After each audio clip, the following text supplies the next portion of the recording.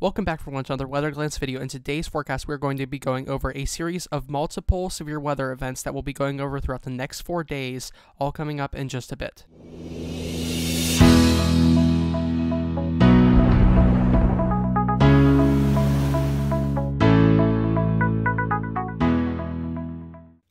Alright, on our first slide, we're going to take a look at the 2-meter AGL temperature in degrees Fahrenheit, and here this is going to be showing you your surface temperatures. So what we're going to be taking a look at first is how this cold air from the mountainous regions in the northwestern United States is going to be evecting down into the southeastern United States.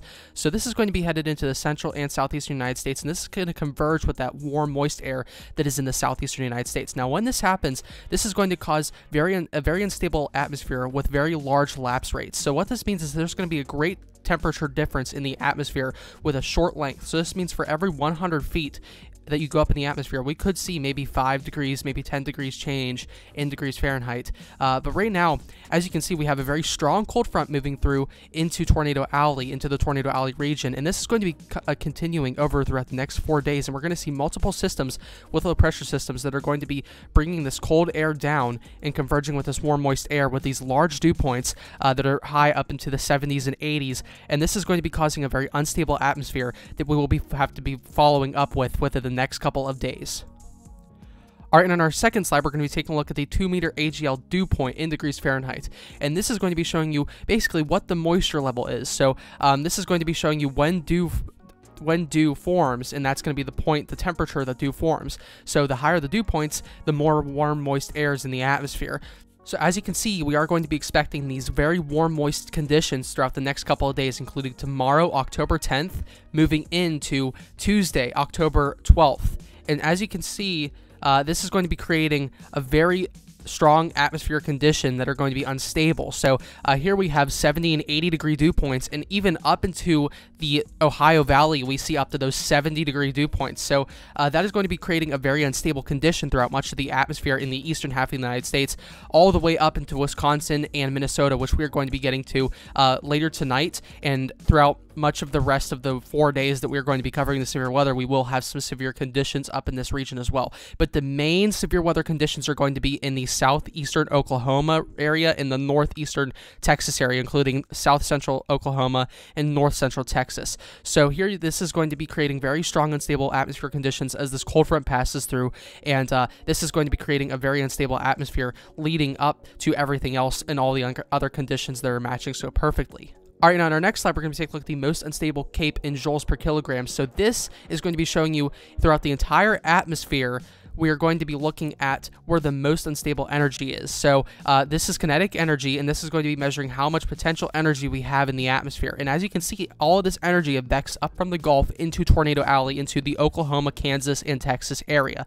And this is going to be a couple of factors put together. This is going to be temperature difference and moisture and humidity. So this is measuring all those factors together and basically putting it into kind of a measurable amount of energy that we can use. Now, when we get up into those 2000s and 3000s, that's where our main severe weather starts to form. And as you can see, tomorrow evening, October 10th, we're going to see some severe weather move into the Oklahoma area with large hail, damaging winds, and probably about several tornadoes throughout tomorrow within the region. And this is going to be caused by these conditions moving through. We are going to get into the shear factor in here within the next couple of slides, but right now we're taking a look at this energy factor, and we have a very wide spread area of energy here, of kinetic potential energy here.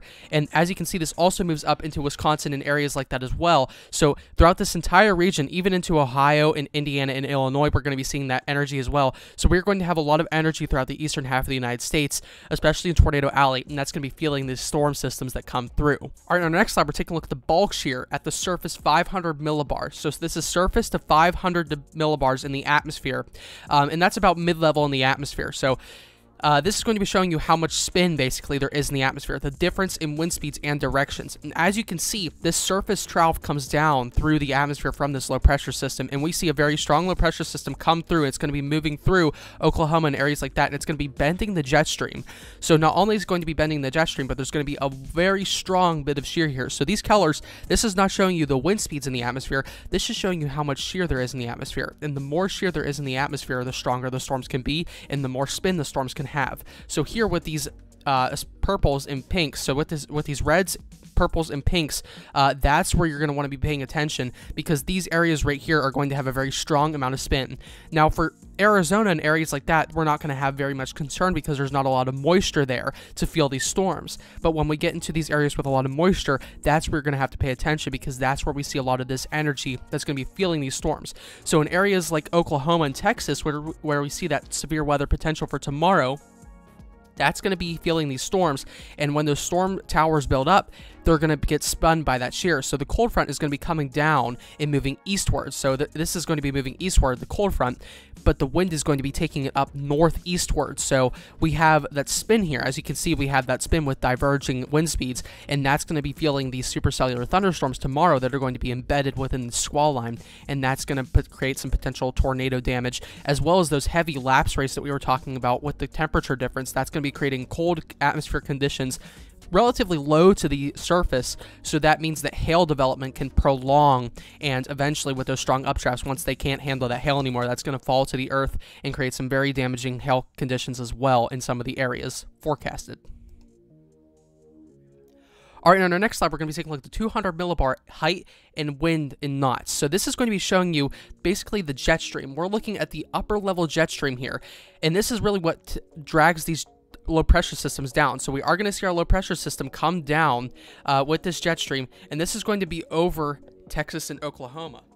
And what that's going to do is this is going to drag this low pressure system down. As we can see right here, it's looking right over Kansas and northern Oklahoma, and this trough motion is going to drag those wind speeds, those upper level wind speeds, that column of air, and that's going to be bending it like this. So when we see that cold front come through, and it's going to be pushing eastward, so we have something like this. We see the wind speeds going up like this, back up into Illinois and areas like that, and then we have our cold front moving through with the storm. So the storm is going to be the cold front that's going to push the storms this way.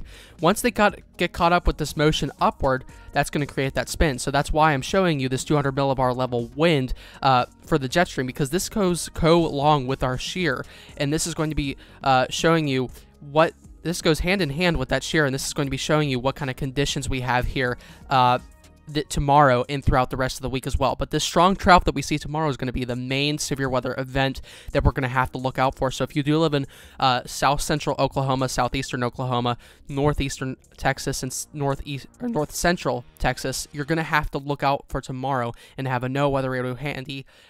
Keep a live stream or a news live stream ready, and make sure that you are prepared throughout the evening and nighttime hours, as those storms can get pretty violent throughout the evening. All right, now we're taking a look at everything put together. Basically, everyone wants to know where these storms are going to be. So this is the composite reflectivity. This basically shows you how heavy the precipitation is. We're all used to seeing this on radar, but this is putting it into a forecast model, and this is going to show you where those storms are going to be.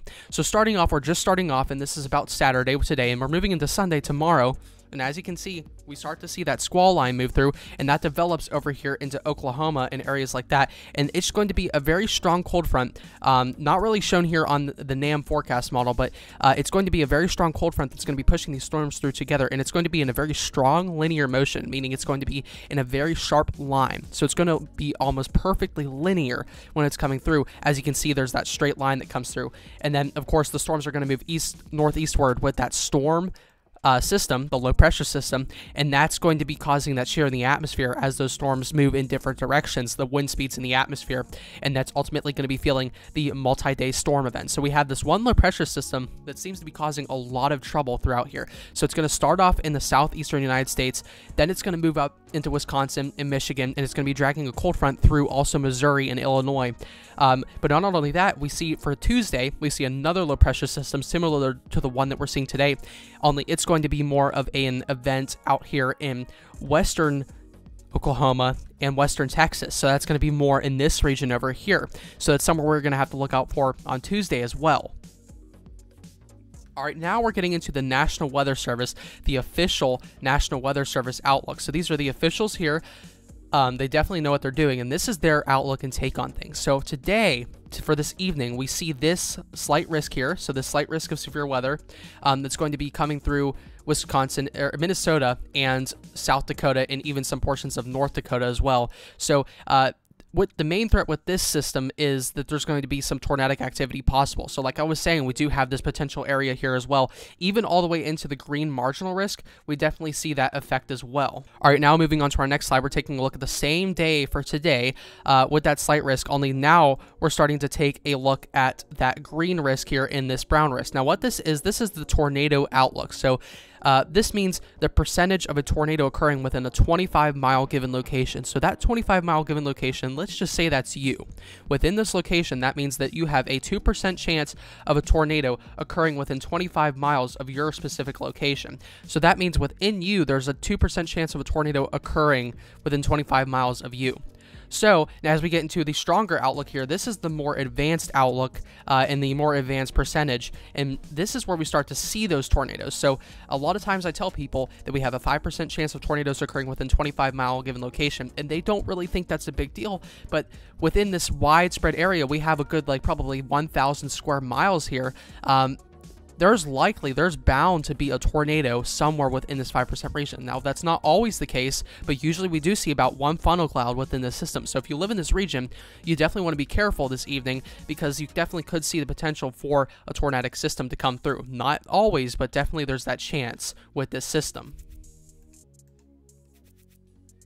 All right, now the moment that most people have been waiting for, we see this rare risk that we're going to see tomorrow. Now, the reason I say rare is this is not usually the case for fall-type storms. We definitely do see enhanced risks in the fall, but as late as mid-October, early to mid-October that we are in right now, we really do not see this type of risk right now. So our main concern, of course, is the enhanced risk here.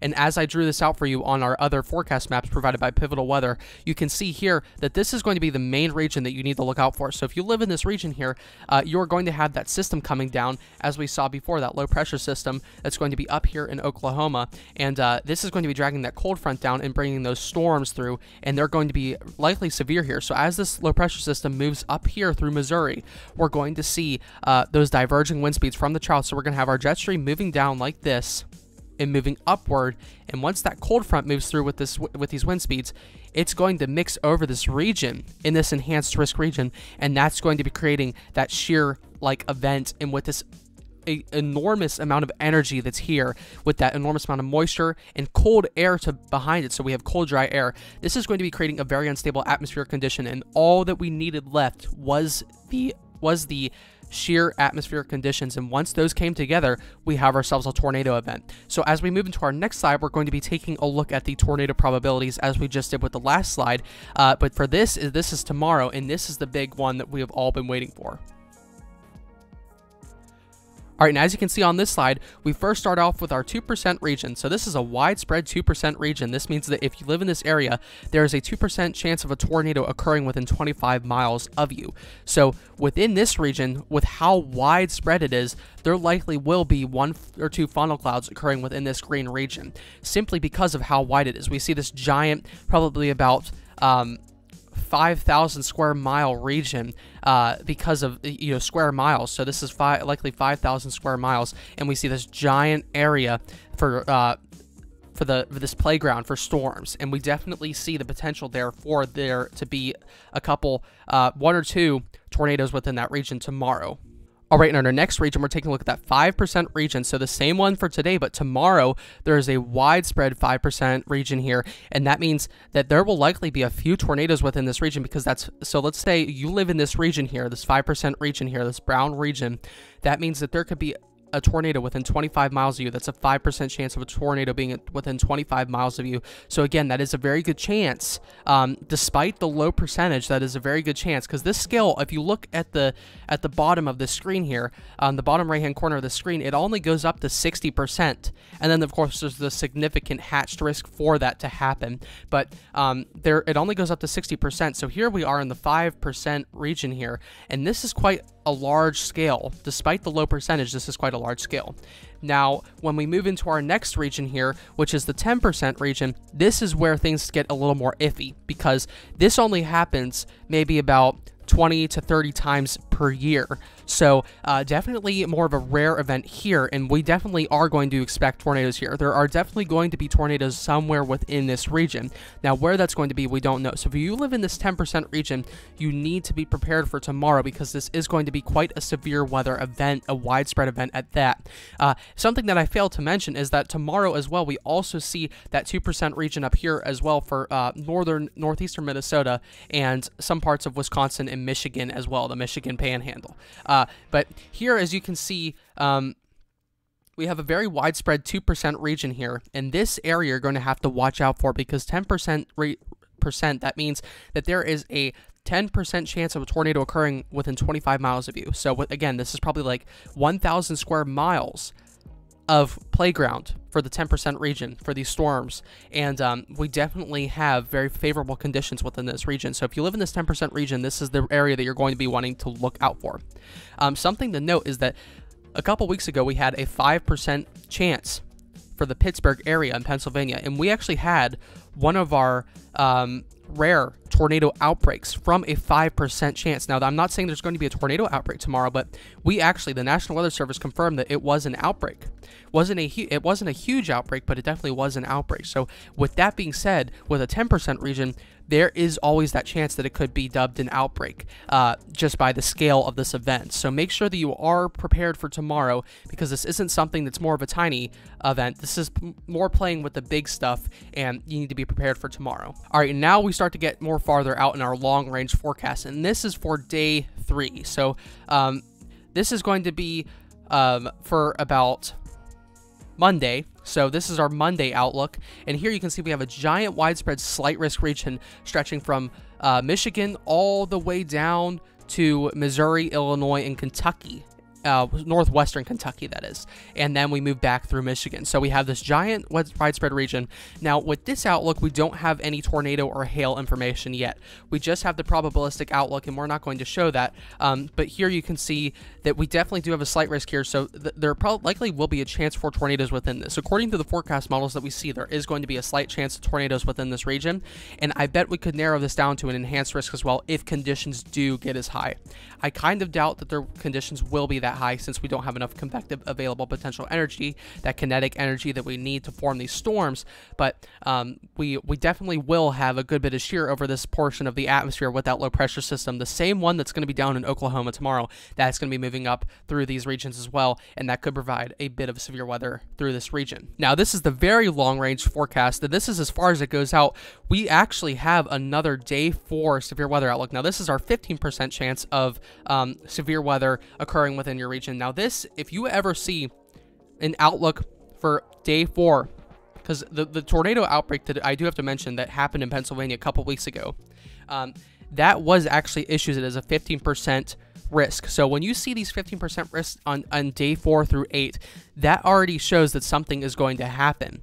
So you need this either goes from 15 to 30%. This doesn't go any higher than that. So with this risk, again, I'm not trying to strike fear into anybody, but I'm trying to strike caution. You need to realize what kind of stuff this is. This isn't something like a little slight risk.